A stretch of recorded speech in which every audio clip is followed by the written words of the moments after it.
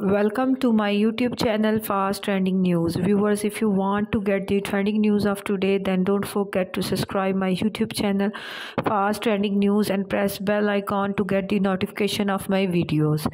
Viewers, Miki Takai, announcer of Many Cheez broadcasting, dies at the age of 55, and viewers, everyone is in shock on her death. Her death news is confirmed by her family, and viewers, the death case of Miki Takai is not announced by her family. So when the death case of Miki Takai will be announced by her family, I will tell you by uploading a video. So stay tuned for further updates about Miki Takai death case.